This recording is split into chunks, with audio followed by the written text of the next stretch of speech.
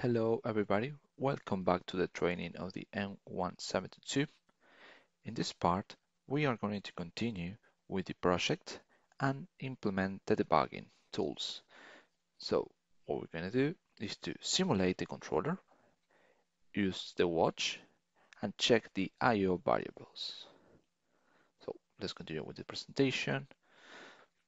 In order to activate the simulation, we need to go to debug, press in simulation, and then we're going to see these windows. We need to create a new workspace, and then we are able to see that we are connected to the controller, the virtual controller. We're going to see that we don't have any code in there, and then we can perform a download on it. So let's go to the software, training, open the same application. Okay, if I open this, just to remember, this will be the installer. What I want to do here is to open only the Machine Expert HVAC.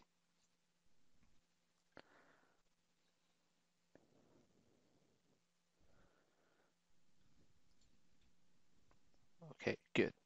So in the previous model, what we see is the implementation of the temperature control. Okay, we have created a function block and defined some variables that we can see here. EEPROM, I/O mapping, status. I/O mapping, the one that are connected to the PLC, the status variable, and the EEPROM. EEPROM and status are configured here in the configuration along with the I/O mapping. This part in the models object EEPROM and status. So now I want to simulate my application.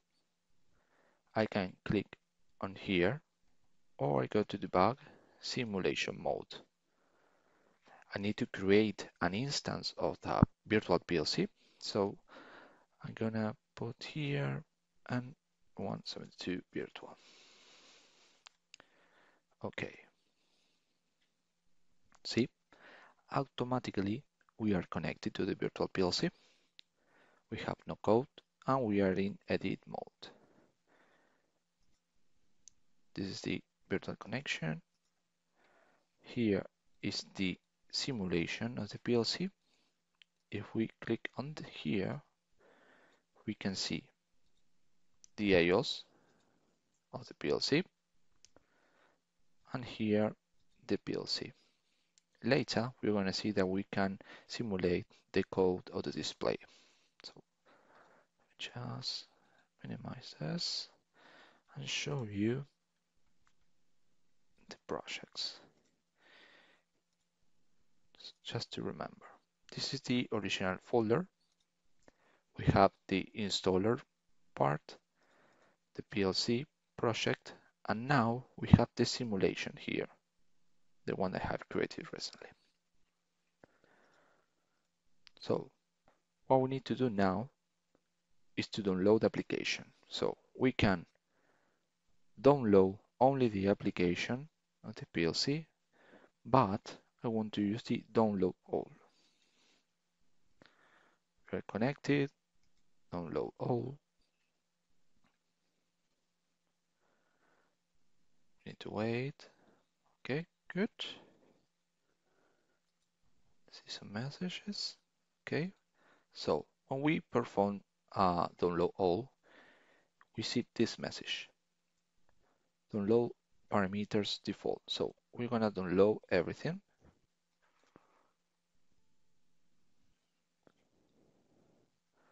Okay, now in that message it says something related to the Ethernet. Okay, just about any problem with the communication, just leave it as it is. So we have source OK is the same, and now we can make a debug.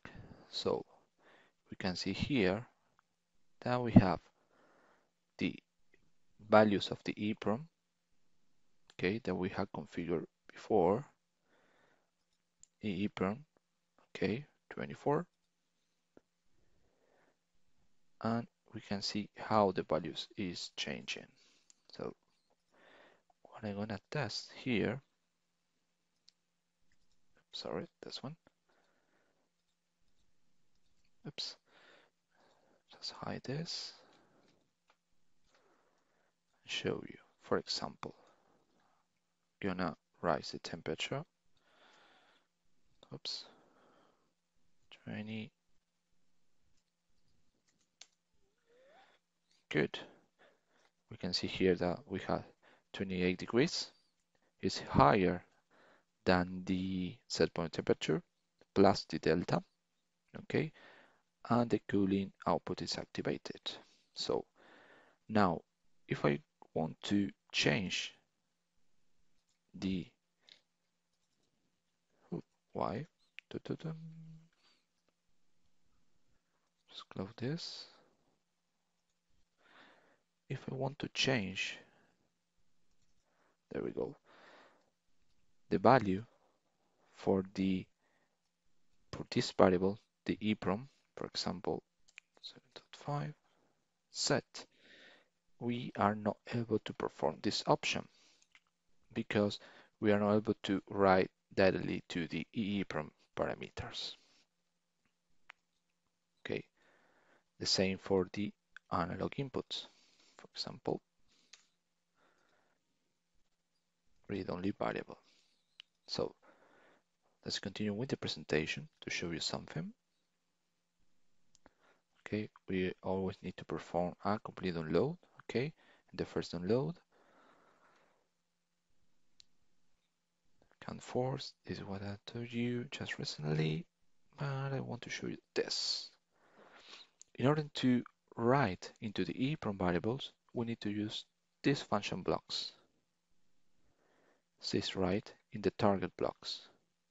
Okay, and this is the way. We have an enable.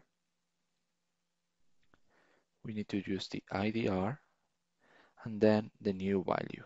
They can be a new variable or just a constant. Okay, so if we continue with this, with the debugging, okay, I want to show you the watch.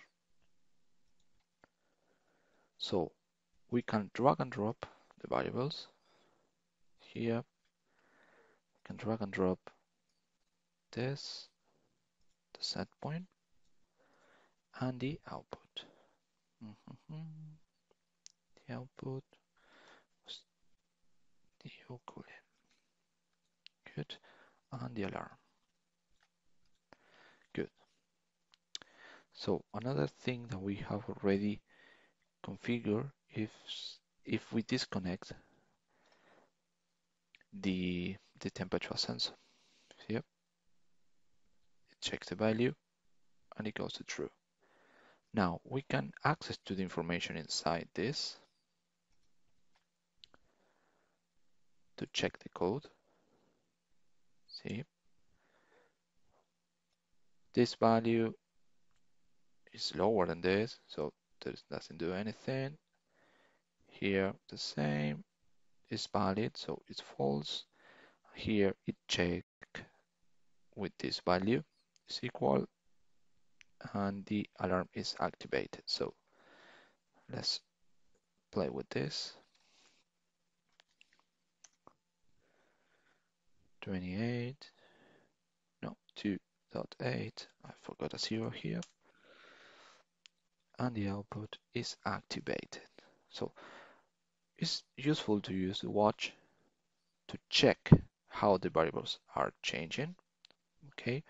Or we can also see the code and analyze what's going on.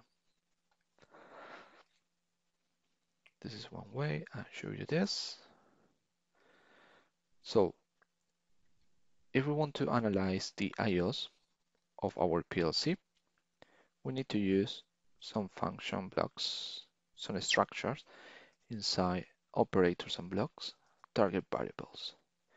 In this case, for example, I'm going to use analog inputs and I'm going to use this one, analog inputs. I can drag and drop into the watch and see the original value. Let me show you how it changed.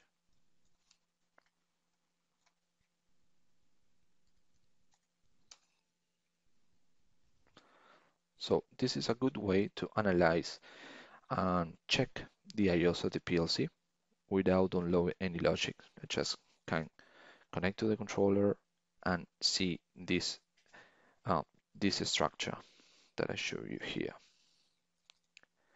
Analog input, digital output, and I can see here, okay, the code, the status of the variables.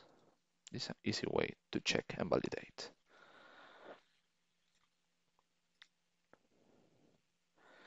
I'll show you this, okay, controller. Now it's time to you to make the same simulation, okay, program and simulate the code. And if you have any further question, just give us a call or send us an email to gb-customer service@schneider-electric.com.